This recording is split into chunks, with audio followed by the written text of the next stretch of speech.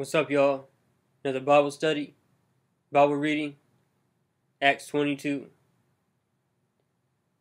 This is a continuation of the end of the last chapter when Paul was about to speak to the people who were trying to kill him. Brethren and fathers, hear my defense, which I now offer you. And when they heard that he was addressing them in the Hebrew dialect, they became even more quiet. And he said, I am a Jew, born in Tarsus of Cilicia, but brought up in this city, Jerusalem.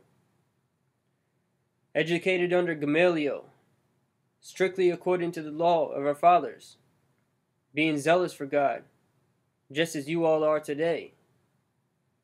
And I persecuted this way, speaking of the apostles of Jesus, the way.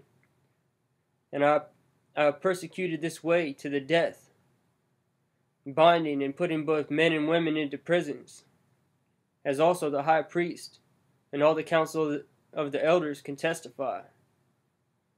From them I also received letters to the brethren, and started off for Damascus, in order to bring even those who were there to Jerusalem as prisoners to be punished. But it happened that I was on my way, approaching Damascus, about noontime. A very bright light suddenly flashed from heaven all around me, and I fell to the ground, and heard a voice saying to me, Saul, Saul, why are you persecuting me? And I answered, Who are you, Lord?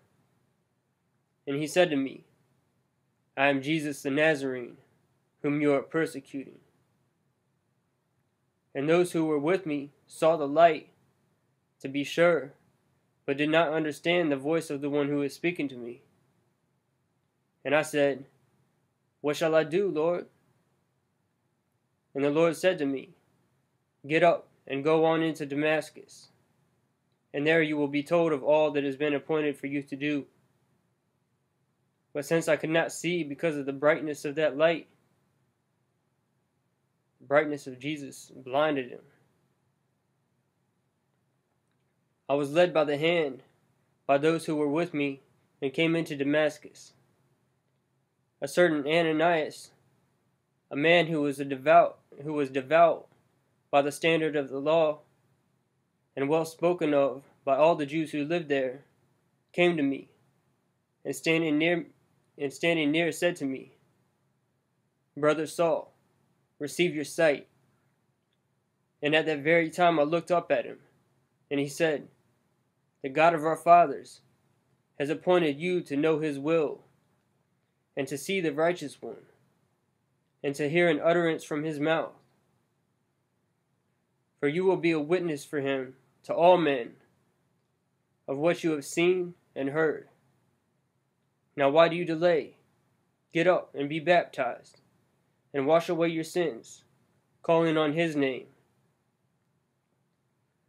It happened when I returned to Jerusalem and was praying in the temple, that I fell into a trance, and I saw him saying to me, Make haste, and get out of Jerusalem quickly, because they will not accept your testimony about me.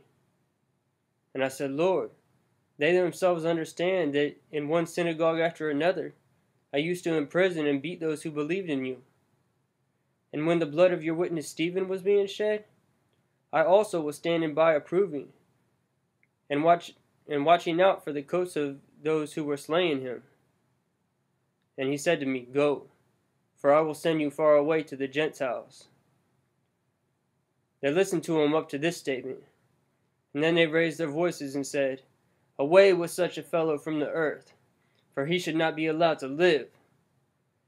And as they were crying out and throwing off their cloaks and tossing dust in the air, the commander ordered him to be brought into the barracks, stating that he should be examined by scourging, by whip, so that he might find out the reason why they were shouting against him that way.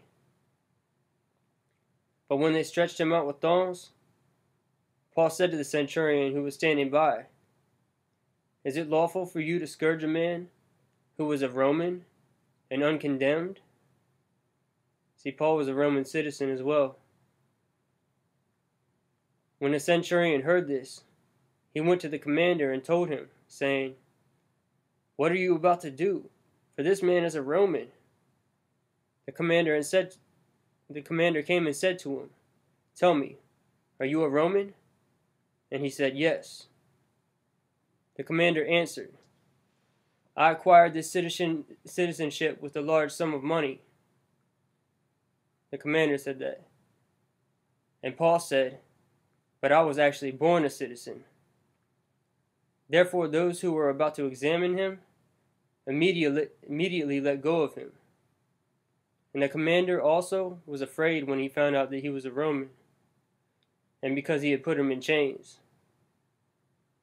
But on the next day, wishing to know for certain why he had been accused by the Jews, he released him and ordered the chief priests and all the council to assemble, and brought Paul down and set him before them.